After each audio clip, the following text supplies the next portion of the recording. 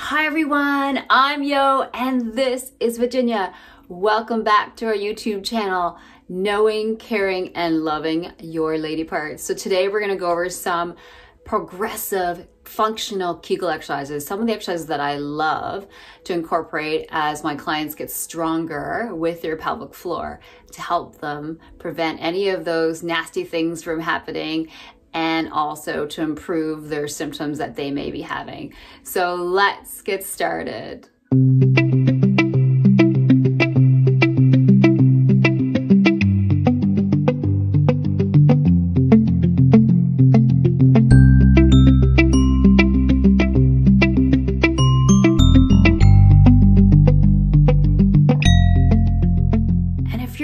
Channel, please don't forget to hit that subscribe button and tell your friends, and let's get started. So I'm going to show you some of my favorite exercises with respect to the pelvic floor, how we integrate it functionally. So one of my favorite exercises that I love is called the bridge. And the reason why I love that, and it's the sort of beginner yoga bridge, but the reason why I love that is it incorporates a lot of your core and also is an anti-gravity position with respect to relaxing the pelvic floor. And in particular, if you have a prolapse or any of that fun stuff going on. So what you're doing is lying your back, and then your chin is going to hang out in the corner there.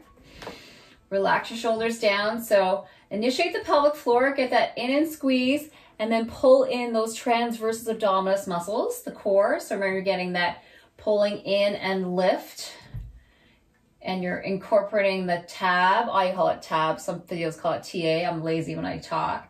And then you're going up into a bridge position. So in this position, I'm actually working the hamstrings, the glutes, and I'm actually working the pelvic floor. This is tight, so I'm not keeping things loose, okay? So keep things tight.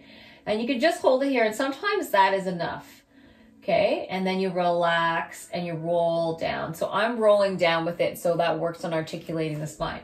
Make sure your feet are underneath your knees. So you exhale, hold.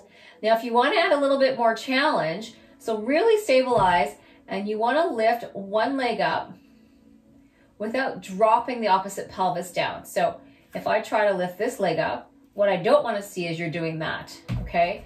And that means, or you could even just slowly lift a toe up and you're still working and just don't quite lift it and release. Or if you want a little bit more challenge and you hold it up and then you release down.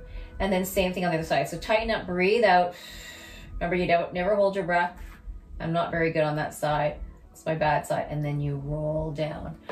Okay, so that is one of my favorite exercises, the bridge. If you want to progress the bridge exercise, so you're using your inner thighs, because that's another muscle that you can use to augment the pelvic floor.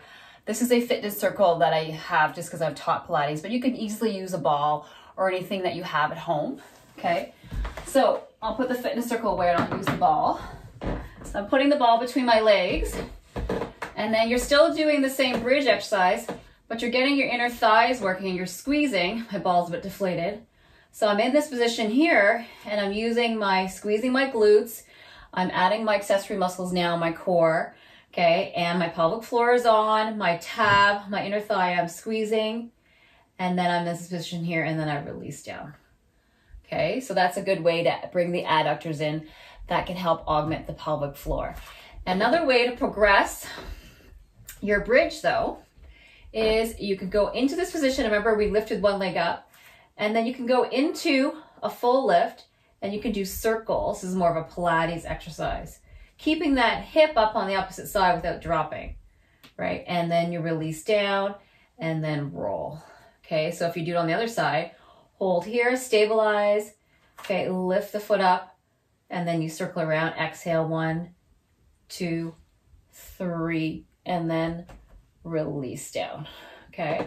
So those are ways to progress the bridge, but start simple, and remember, you always want to work on quality and doing it right, because you can do those wrong and not stabilize. One of the sides is actually hard for me because I have a really bad hip right now. So I might not be showing it the best, unfortunately, but that's life, unfortunately. So that's the bridge. That's one of my favorite ones. So this is another one of the exercises that I really like. As I mentioned before, anything standing is more functional and you have to pull against gravity. So your pelvic floor's got to really work to pull against the force of gravity.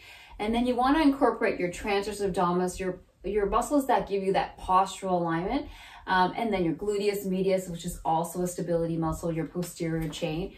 Okay, so I really like, so if you're washing dishes or anything, it can be really simple. You don't necessarily have to do a yoga pose, but you can even just try to stabilize, pull in your pelvic floor and pull groin up. So you're stabilizing here. Your ribs usually your ribs should be over your hips and not like this or too far forward, remember? And then you just stabilize. And again, what gives you your balance is actually your core muscles. And then you lift your foot up. And then you could just be like, you know, doing the dishes. And you could even, just the fact that you're moving and trying to stay balanced while you're doing dishes or cutting is actually using your core. And I know how busy moms can be. And then you can, of course, sort of challenge your balance and then move your foot in different places.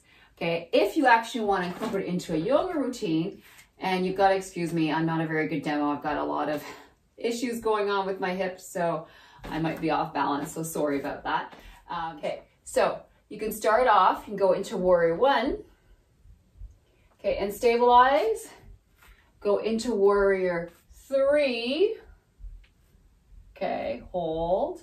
Stabilize. Go back into warrior one. Okay, that's a great move, I find. Okay, or you can go into a balanced posture and you can go into warrior three. So you're holding it here. And then you go back into this position here, or you can go into crane, right? And then you can go back into your warrior three. Now, of course, the other position that I really like, and it's very functional, is a squat. So you do have to be careful with this if you have any kind of prolapse, but it's such a good exercise that usually you should be fine as long as you're recruiting and not putting a huge weight in front initially, especially depending on the grade of the prolapse.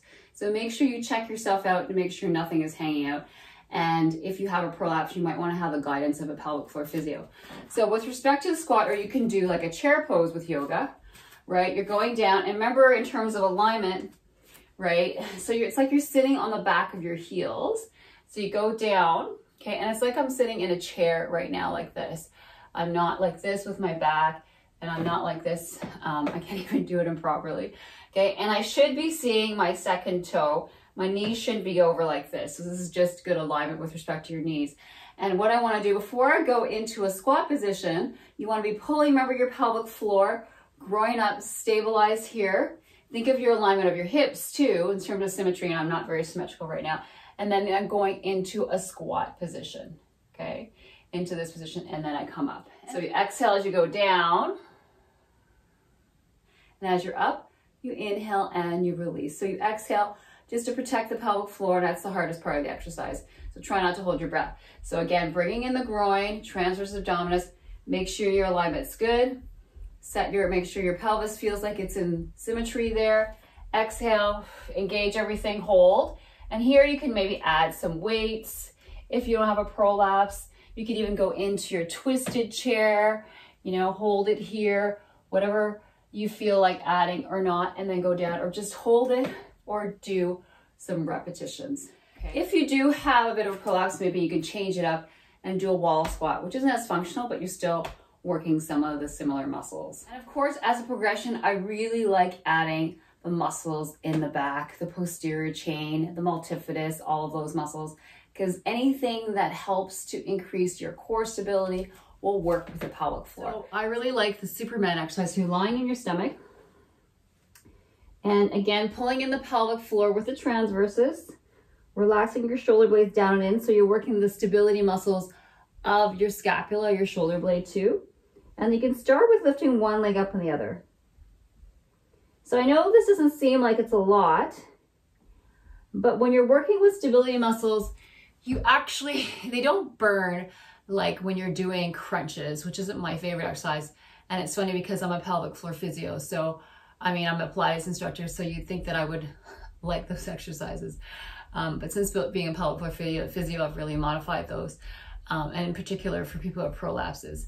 So sorry, that's a bit of an aside. So So think of scapular stabilization. Slide your shoulder blades down and in. Stabilize and get your pelvic floor working with your transversus. Lift one leg up and then the other. And what you want to do is lift it without feeling that you have too much twisting going on with your back. What you can do is you can even put a little bit of a ball there and feel that it's not rotating, because that's the idea. Those little muscles that stabilize with your core abdominals, called the multifidus, works on keeping things from twisting. And then as you progress, you can add your opposite arm and leg.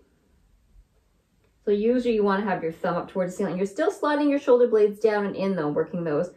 And then you can go in and progress and go in what's called a swimming exercise. And you shouldn't be wiggling all over the place, and you're stabilizing here, okay? And then I usually finish off with a nice stretch, which feels good. The other exercise, of course, I really like is, yes, I do like the plank, but what I want you to do is try to set the plank and make sure that you're bringing in the transversus abdominis and the pelvic floor and doing the groin up pull, okay, in that sequence and going into a plank. And then bring in the scapular muscles, the stability muscles at the bottom of the shoulder blade, okay, in this position here. And I'm gonna, like, down here, if you can see, squeezing them down and in. So it's that down and in, and you're not hiking your shoulders up. Those are the muscles that stabilize more in the shoulder blade area, like you're squeezing a toonie. So you can always start, and I usually get people to start more with a simple plank in this position.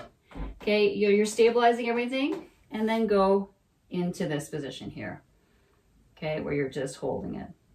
And of course, if you want to progress, slide your shoulder blades down and go into a full plank and hold, okay?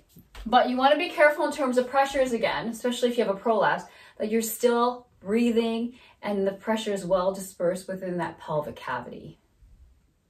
Last but not least, I love the side plank because you're working on a different stability. Again, let's start with the short one, the short lever. So again, stabilize through the groin up. Okay, I like it on my elbow in this position. You can also do it in this position, and then you're working the muscles around your shoulder blade quite a bit. Okay, so in this position here, so you can start and you just hold here. So in this position, make sure you're not hiking your shoulder blade up because that'll hurt your neck. So your shoulder is sliding down.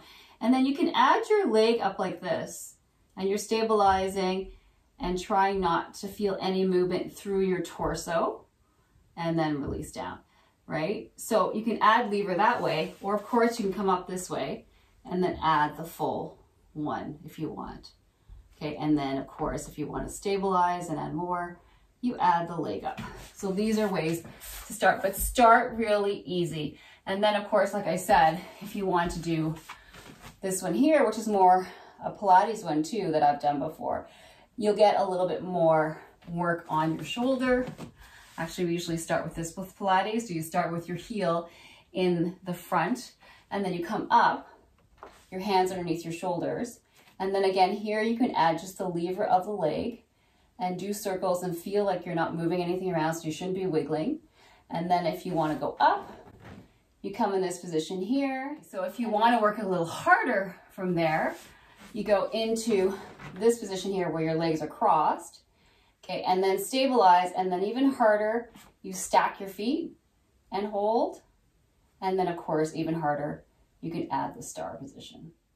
So thanks everybody for tuning in with Virginia and I to this video about functional integration of those Kegels and some of my favorite best exercises for working those lady part or pelvic floor muscles functionally and day to day. And remember, you can just incorporate some of those Kegels whenever you can, so it doesn't feel like you're spending extra time with them. Like I said, at the sink, balancing, any of those exercises are wonderful. Squatting down, do a few more squats as you lift the laundry, making sure you engage the pelvic floor with the core. So thank you so much, everybody. We look forward to seeing you soon. Please hit that subscribe button if you haven't already, and tell your friends. And we look forward to seeing you soon.